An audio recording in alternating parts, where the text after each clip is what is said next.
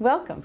In this video, we will share 5 tools in guiding behavior, lots of visuals, and conclude with a little tune.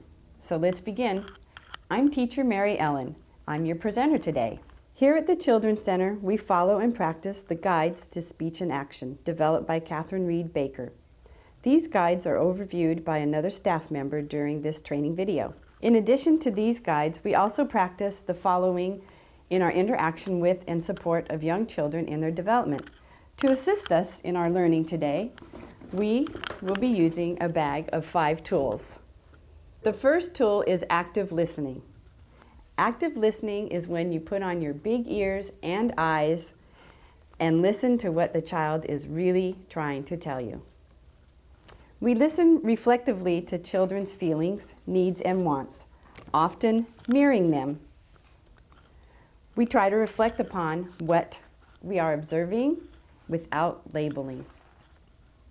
When children are experiencing or demonstrating strong feelings, work to identify in your mind what the child might be feeling. Approach the child by mirroring what he or she might be feeling.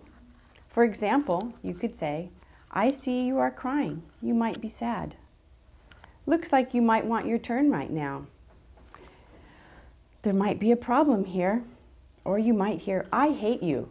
And you could address it as, "Gee, those are really strong words." Avoid saying, "I know how you feel. You must be feeling angry." Especially avoid the temptation to give little lessons in your guidance like, "That's not nice.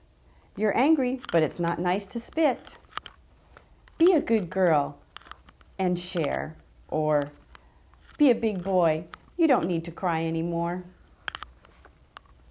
So remember, what you want to do is practice active listening and mirror what you see and hear. Our second tool is modeling. Another way we guide behavior is to model behavior we want children to learn. We teach best by example. Let's use modeling clay to demonstrate. When you greet children and families and other staff members by name, children will want to do the same. When you blow your own nose and wash your hands afterwards, children will watch you to do so. When you sing at circle time, children will more likely to participate. When you try all the food on your plate, children might try something new too.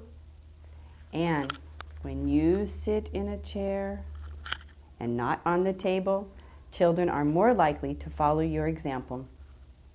Children will follow your lead during cleanup. And if you offer a hug to a hurt child, other children will see you do so. When you use please and thank you, children will want to as well. Remember,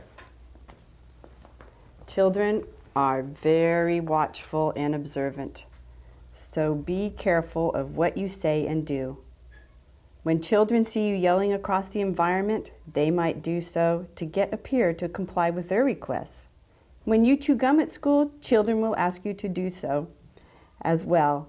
And if you run in the halls, so will the children. When you kick off your shoes and drop your coat, children will do so too. Generally, when we practice these guides, children are developmentally responsive in their behavior with the adults and peers who surround them. A third tool is the physical environment. How can the environment promote positive and safe behavior? What can we add so that adults do not have to constantly state the rules or limits to children? For example, are there enough materials for children to use? Is the direction that we want children to go while riding their tricycles visually represented? How about adding a child-sized broom and dustpan near the sensory tables so that the children can assist in cleaning up spilt sand, flour, or rice? Are there visual signs for everyday routines and regular expectations for children? For example, are there hand washing and nose blowing signs? Showing children what we expect. Is there a walking sign in the hallway reminding children not to run? Other questions to consider when looking at the physical environment would be, what might be removed from the environment so that the adults are not constantly correcting children? For example, are the amount of toys and materials in the environment appropriate to the developmental level of the children? Meaning, are there too many materials for children to realistically pick up and put away before moving on to something else? Or do we need to add more toys and materials to the environment? In summary, it's often true that adding or removing materials, changing the environment, will provide for change in children's behavior and optimum learning and developmental opportunities. The fourth tool is consequences. Support children in experiencing natural and logical consequences for their behavior. The goal of this is for children to see the logic of what happens next. When you do this, this happens next. To use the valuable principle of cause and effect, or natural or logical consequences, the adult often needs to think about what might happen next and ask himself, what is the consequence of this behavior? Sometimes the adult might need to arrange the experience so that the child sees the logic of what happens next. It's important for the adult to guide the child through the process and not lay it out verbally and expect them to just do it. It is also important for adults to remember that when guiding children to accept logical consequences, the children are experiencing a learning process. So the likelihood of a child again experiencing the same cause and effect behavior may occur within the same hour, so be ready. Some examples of natural or logical consequences are the following. A positive consequence of a child sharing his sand toys, blocks, or dolls with a peer might be that the child has a friend and is developing positive social emotional skills. Adults can point this out. When a child spills the cereal or sand on the floor, a teacher can help the child use a broom and dustpan to clean up. When a child is demonstrating frustration with trying to pull a wagon through the sand, guide the child to an area where the wagon can be pulled. This would be a great opportunity to support the child in problem solving and developing solutions. A teacher might say, "It looks like it's difficult for you to move the wheels when they are stuck in the sand. Is there a place you can think where they might roll easier?" So let's remember that some consequences are beyond the child's developmental ability to understand, like breaking a drum's head by pounding on it with a stick instead of using his hands, or riding the tricycle into something without noticing the damage.